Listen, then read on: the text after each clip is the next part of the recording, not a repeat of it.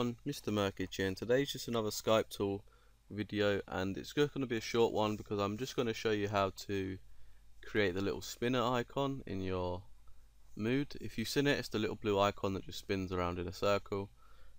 Many people still don't know how you do it, and I get asked it pretty often, so I thought why not make it, as it's getting a little bit popular. So I thought I'd just show you it. It's pretty simple. So you just want a text box and a button. The only reason I'm using a text box is so you can add a little bit of text in between.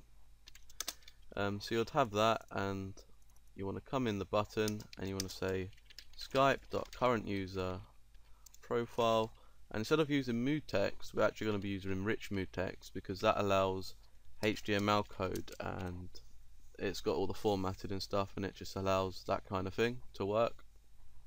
If you use mood text, it will just display the code, like it will display the tag, and it won't really have any effect. So the actual tag is spinner. So you just want to type spinner and you want to close it off. So that will create the little spinner icon. Now we want two of those because we want to add some text in between two.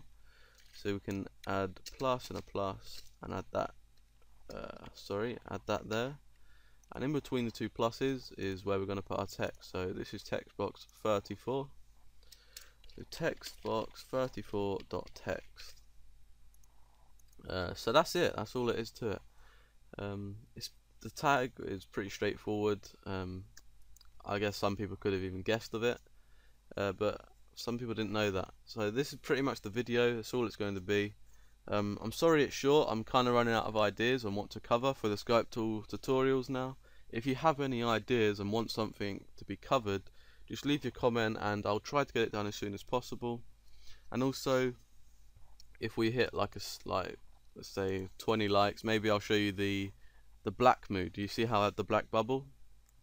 Yeah, maybe I'll show you how to do that next. So thank you for watching.